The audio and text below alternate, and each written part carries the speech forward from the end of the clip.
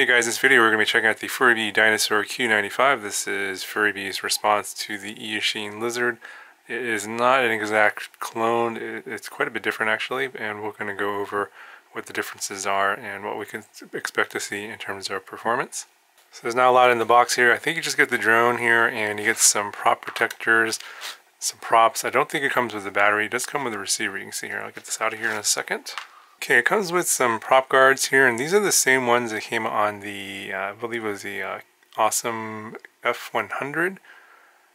And they got the little feet here for landing, but they're not installed, and I'm not going to be installing these. You do get two sets of these Gemfan 2035 four-bladed props. These are currently I think the best ones for this size. Okay, so here's a look at the drone itself. Obviously, it's a 2-inch drone, 95mm motor to motor. And I think the bottom plate looks pretty similar to the Lizard. I think it might be a little bit on the thinner side. I'll measure that here in a second. The top's a bit different here. You got a linear whip antenna, not a circular polarized antenna, and you got these two side standoffs here instead of like a little camera mount thing.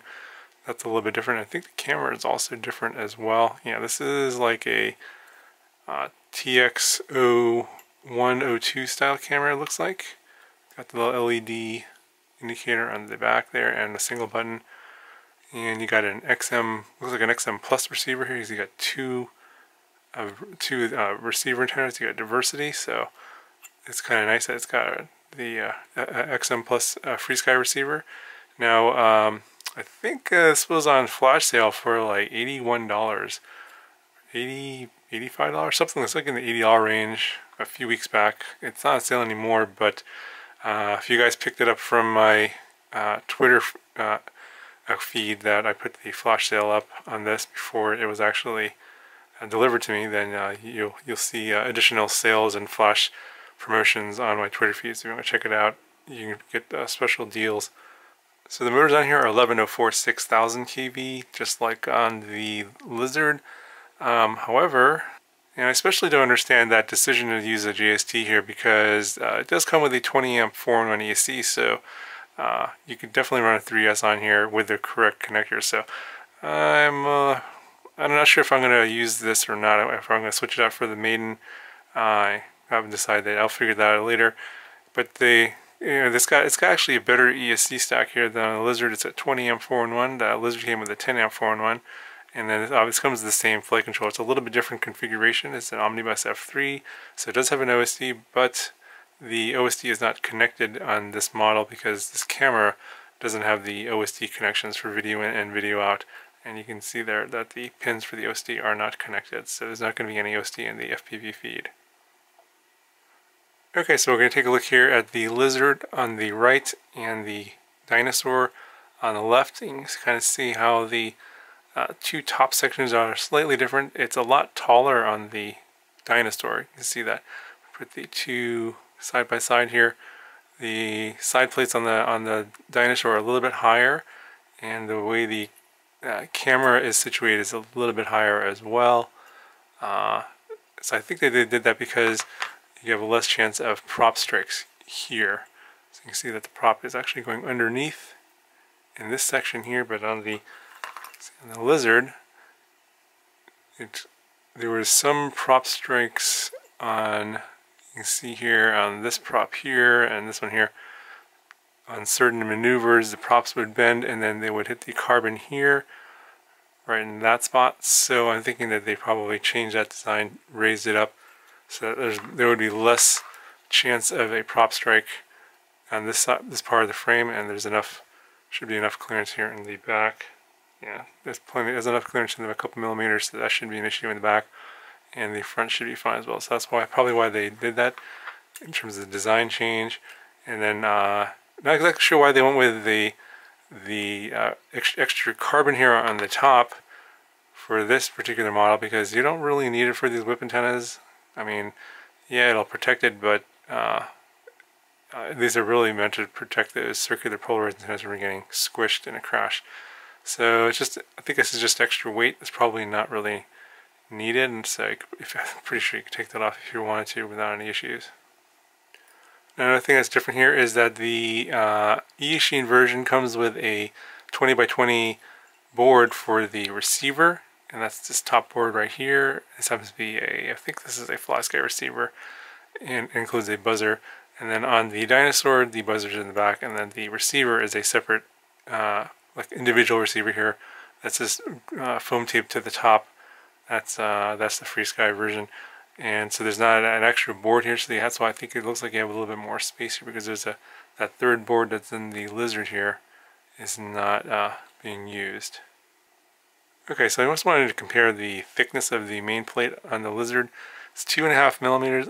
This is one of the first versions of the Lizards. I think they might have reduced it to 2 millimeters on the current production versions of the Lizard, so something to keep in mind. I think that they might have changed that.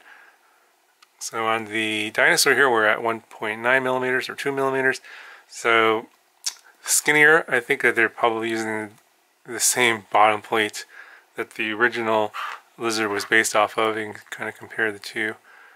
They're both 95 millimeters.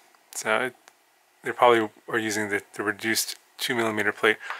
Not sure if that's necessarily going to mean that the arms are going to break easier, but obviously that increases your chances of it breaking. It doesn't seem like it's too flexible. It's a little bit flexible here, and obviously it's going to be more than on the Lizard. I have crashed this Lizard quite a bit, and this arm is very, very strong, and I haven't cracked any of these arms yet, and through a lot of crashes into a lot of trees. So on the bottom here, you got that same design issue where basically the two side plates are protruding downwards, and you got this standoff here underneath to basically hold the two side plates onto the bottom plate. So you're going to need a piece of foam or something here underneath to protect the battery so it doesn't get dented by these basically these two notches from the side plates. So you're going to need a fairly thick piece of foam. I usually use that stuff that comes with the FPV cameras and cut that down and stick that on there. That usually works. And then I'm going to probably get rid of this Velcro strap like I always do and just use the rubber bands I use. And in terms of the battery, I'm probably going to use the same size battery that the Lizard came with, something like in the 550 milliamp hour range, and I'm going to be flying this on 3S. Okay, so I was not able to get this camera to work. I tried every channel and just could not get any kind of video signal out of this, so I'm thinking this camera is defective. I mean, power's on, but none of the channels would tune to any of the channels that I would normally receive on any of my FPV receivers, so yeah, I gave up on this camera. I decided to just get rid of it, and while I was at it, I went ahead and I did the Micro Swift upgrade, and the difference between this frame and the one in the Lizard is that the side plates are wider, so you can stick the Swift in here with just I have just a little bit of some washers there on the side, but it fits in perfectly. And you probably I don't know, I put it in this hole here, but you could probably stick it further back and give the camera a lens a little bit more protection. I have my video transmitter behind the camera, so I couldn't really get it further back. But if you put your video transmitter flat down here below the receiver, you could probably get your Micro Swift back onto this cutout over here, and then it'll be a little bit more protected. So I don't particularly care, but you guys could do that if you want.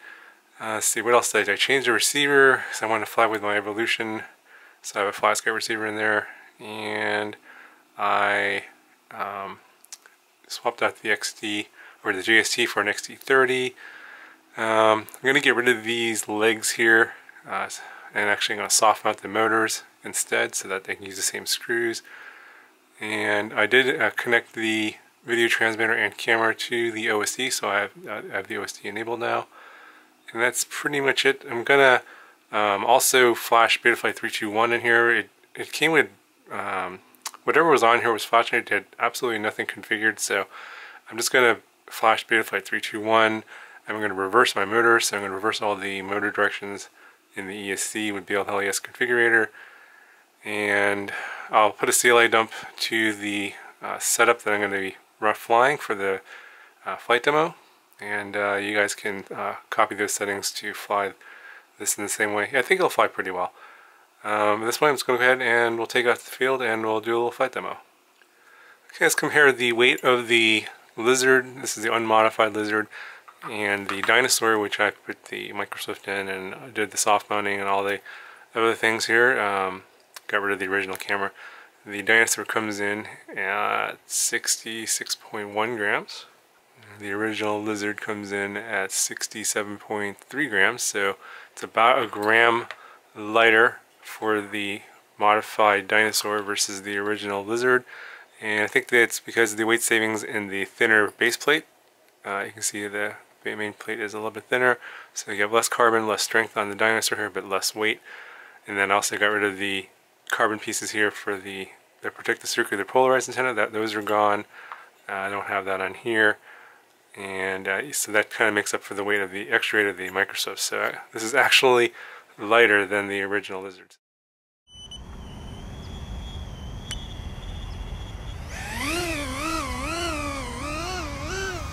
So as I mentioned before, I am running the newest Betaflight 321 on here. I am running the dynamic filter with all of the filters off, and it flies totally great on here. It just feels really nice. Power feels about the same as the original Lizard. And in terms of the tuning, you're going to have to lower the D-gain from the standard or stock D-gain. Again, my PIDs are going to be in the CLI dump in the description. The motors do run pretty warm on the default D-gains, so I would recommend using the ones in my CLI dump. The motors ran much cooler. Still pretty warm. These motors do run warmer than the ones on the Lizard for some reason, even though they're pretty similar.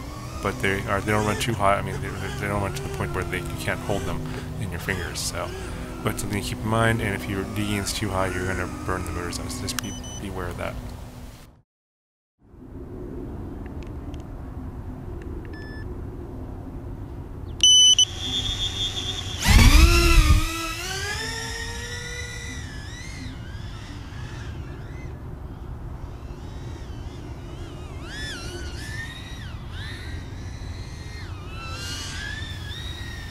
So overall, my impression of this model is that it flies pretty much the same as the Lizard. You know, it's got similar KV motors and prop size and everything. However, I like this model perhaps a little bit better because you can put the Microswift in here right out of the box. And to be totally honest, my camera didn't work, so I don't know how good or bad the quality of the camera is, but I did see Andy RC's review, and it looked like the camera looked pretty bad in his video. So I would recommend changing the camera anyway and getting a Microswift, and it's pretty easy to put in there. Once you do that, you can see even in these really challenging lighting conditions, it's totally flyable. The video actually looked better in the goggles, and then here in the DVR recording it's a little bit too dark. But yeah, if you want to fly at sunset like I did here with the Microswift, this is definitely the way to go. And on this model, the Microswift upgrade is very easy to do. And I thought this thing flew really great on 321 with the PIDs I put in here. This is like the 4th battery I flew. I was kind of tweaking the PIDs, getting some vibrations and prop wash and stuff, and I got rid of all that stuff with the PIDs that are in the CLI dump. As you can see here, almost no prop wash, no oscillations, no vibrations, and the props sound really clean. Now I'm getting some video noise, and I think these ESCs are a little bit noisier, so I would recommend actually taking the thing apart and putting a capacitor on the battery leads. I didn't do that here. Usually these micros don't need it, but I think that these 20 amp ESCs are a little bit noisier, and of course the amp draw is going to be higher on 3S. The battery I'm using for this flight here is actually the same one that came with the Lizard. It's the 3S 550. I'll put that in the description. You can also go with a GNB 550 as well. It's a little bit heavier, but they're pretty similar in performance, and they all fly just fine.